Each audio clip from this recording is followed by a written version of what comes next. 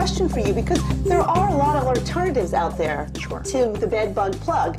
I know there's dogs that sniff bed bugs, etc., and their treatments. So what differentiates the bed bug plug to those alternatives? Again, I think the most important thing is the bed bug plug doesn't really have a monitor or a time frame. So in other words, you can put this in any environment. It works 24 hours a day. A lot of times with dogs, it can only be there for an hour or so. And sometimes with dogs, they are so temperamental that the dogs will only work based on how good the handler is, how good their diet is, because a lot of those things go into the training aspect of how the dog will respond to finding bed bug activity. So while there are a lot of good handlers out there and people that do utilize the dog properly, there are some that do not, and that will take away from detection long term.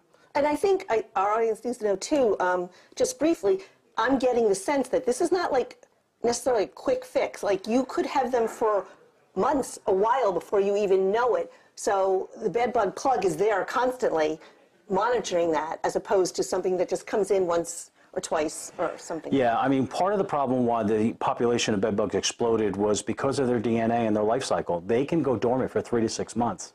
So you might not think you have a problem, take that suitcase, put it away, and then all of a sudden... Audience, I'm throwing out every suitcase I have, but go ahead. So, and then again, the insect could appear. So it really is the notoriousness of the insect which makes you have to always have something in place to detect no matter what. And that's why I think it's such a great device. Honestly, I think it's ingenious. So. As do I.